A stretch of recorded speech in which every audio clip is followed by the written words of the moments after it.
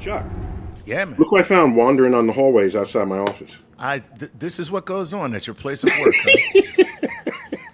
This is Lika Guhathakurta, who's a program scientist at NASA's Heliophysics Division. Yeah, living with stars, right on. Well, one star in particular, Uh-huh. heliophysics. That would be our star, right? Thank you. That's kind of our star, right? You know, the only star that really matters when you think about it. You said it. The only star that counts. That's it. As the person for whom the sun is the object of her research. Yes. Right. Okay. Right. How about the other 100 trillion squillion stars in the universe? Yeah, we inform them of our knowledge, and so we understand them better. It's some base knowledge that's coming from the sun. I gotta hand it to you. Right. So we only have you for a couple of minutes. Just tell people what space weather is. That's a new term that's working its way into the public. And I don't think people know what we mean when we say space weather. Space weather is interesting, and it's kind of difficult to explain, but think of terrestrial weather, right? I mean, terrestrial weather, we have storms, we have hurricanes, we have rain. We have similar kind of terminologies for stuff that goes on in the interplanetary space. So the sun kind of spews out particles and radiations and solar wind. And sometimes the solar wind is gusty and sometimes it's gentle. We have flares or coronal mass ejections. These are humongous storms, actually. But all of these, basically all the particles, electrons, protons, these are charged particles, tangled with magnetic field, start traveling towards our planet, all other planets, but we are most kind of really thoughtful about our own planet. And these particles essentially start interacting with our electronics, spacecraft, sensitive equipment. They start producing radiation on astronauts in space. If they are exposed to it, we are very careful, sort of monitoring the sun, passing the information to NOAA, who can give the prediction and forecast for all of this.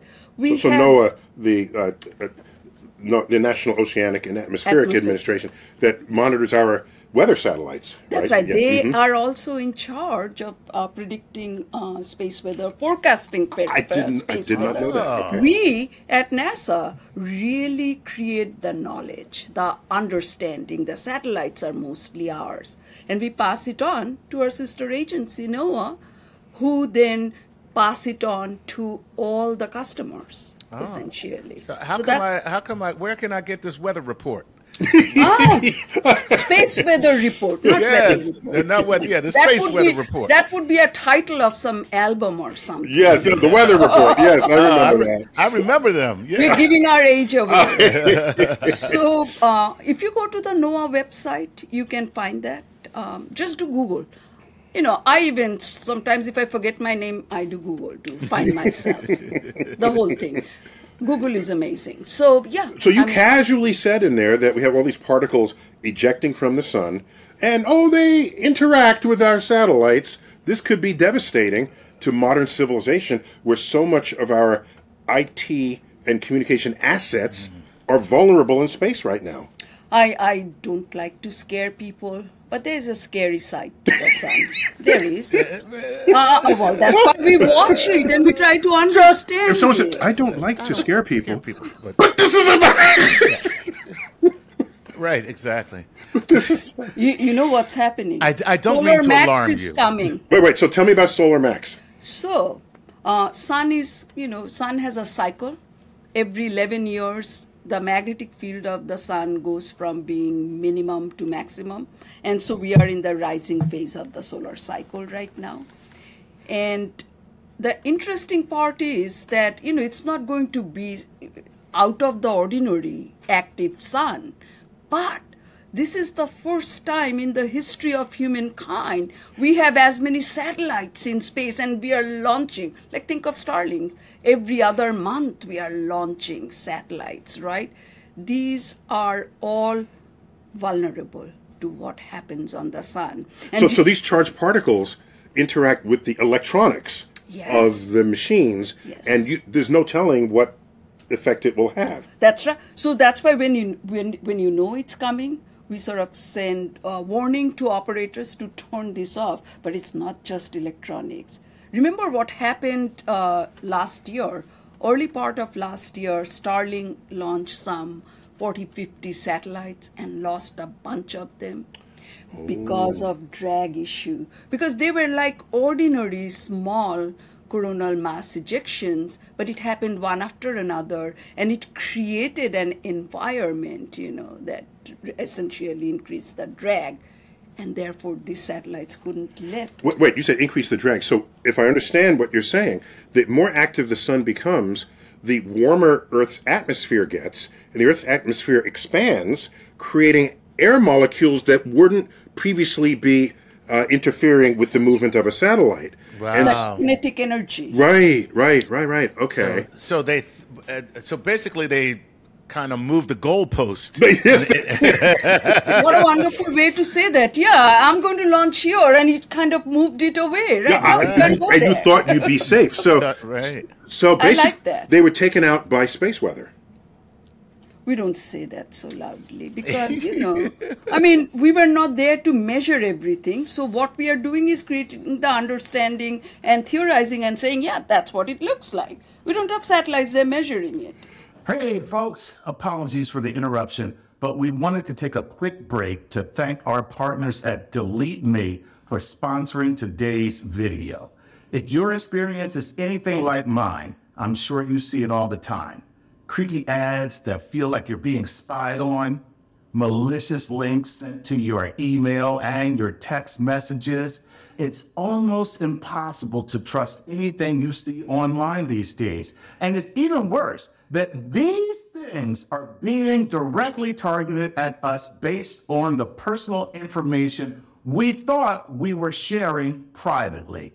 If you're unfamiliar with Delete Me, it's a service dedicated to protecting your online identity by scouring the internet to remove personal data from data broker sites and online directories. Delete Me ensures your privacy by minimizing the traces you leave behind, reducing the chances of identity theft, scams, and those annoying unwanted solicitations. So if you're looking to regain control of your digital footprint, then I personally recommend that you check out Delete Me to help you get your privacy back.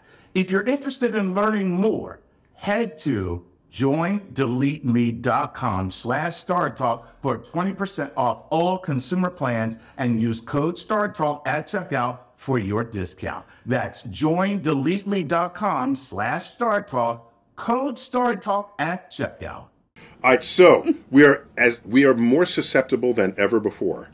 So if you say, all right, we see some particles coming, because they don't move as fast as light does, right? So you can see the explosion, but to feel the particles, there's a delay. There is a delay. It depends on the speed with which these particles are launched. And then you make the announcement, but isn't everybody just a sitting duck unless they have special protecting shields? And where can I get one of those shields? Oh, you want one too? Yes. So basically, anything that affects electronics, when a flare happens, a flare produces the fastest kind of, particles. Energetic particles. Right, Mm-hmm. but the radiation travels at the speed of light, right? So X-rays and all traveling at the speed of light. And it's this radiation that essentially energizes the ionosphere. So there are many different components of space weather, just like terrestrial weather. But the difference is that it is driven by magnetic field and charged particles. Nothing like Earth's neutral atmosphere. Right. It's not gravity. It's not wind. It's whole other forces Yes. in the portfolio of physics. Right, and that's why it's so difficult to explain, but that's why it's so fascinating to study. I thought the magnetic field of Earth was protecting us from all this stuff. Yeah. I thought What's going on? We are doing a good job, that means. We are giving out information. I'm so delighted to hear that is very true, very true. So if you compare Mars and our planet, we are a habitable planet. What do you think happened on Mars? Something bad. Purely theorizing. Something bad happened on Mars. Because they don't have a robust magnetic field like ours. All right. So the solar wind can continuously strip off. Now, was Exxon ever located on Mars? I'm just asking. I'm just asking. I'm not saying anything. I'm just asking. I'm innocent of that. Outside my purview. Okay. Okay, quick, before we run out of time. So NASA has some very good satellites that monitor the sun close up, right? What are a couple of those satellites? Oh my God. The one closest to my heart is Parker Solar Probe. That's the one that moves really fast? Really fast and real close. So I believe December 24th is Parker Solar Probe's perihelion. It's going to reach within 10 solar radii of the sun. What? Wow. When you see Why the doesn't it just vaporize? What'd you make it out of? We are NASA. We bad. Stupid question. I'm Right. sorry. But that sounds really close. Is that the closest we've ever been to the sun? Yes. Okay. Closest that anything has ever been to the sun. The fastest that any spacecraft has moved. Because the sun's gravity helps speed it up as it comes in. Right. Wow. Okay, so we should watch for that. That's going to be a big thing. We call it Heliophysics Big Year. We are celebrating the eclipses coming up, right? Yes, okay. Annular eclipse, 14th of October. Total solar eclipse. If you haven't seen it, you have to take yourself to the path of totality. 8th April 2024. Right. And then the Heliophysics Big Year sort of ends with a big bang when Parker reaches... Oh, so that's its 2024. Yes. 2024. So we have Yes. time to Yeah, get to prepare. emotionally ready for it. Nice. Right. Okay. All right. I can't wait. There's just a lot going on under the sun. That's what I say. Okay, so when is NASA going to send astronauts to the sun? Oh, when it's dark on the back On the backside. Yeah, we can send them at night. At night. That's right. They'll be safe if we send them at night. Okay, Lika, thanks for stopping by. I don't know what you did to me. If I get fired, For this. you want it. All right, we'll get you a job on the street corner here. I promise. Fine. All right, this has been another StarTalk Explainer with someone who lives on the sun, or at least works on the sun. He wants to live as a star. Oh, Right that's on. beyond where I was even taking that. There you go. So, Lika, thanks for stopping by. Absolutely. Pleasure meeting you. Neil deGrasse Tyson, Chuck Nice. Always good to have you, man. Always a pleasure. All right, StarTalk Explainer signing out. Keep looking up.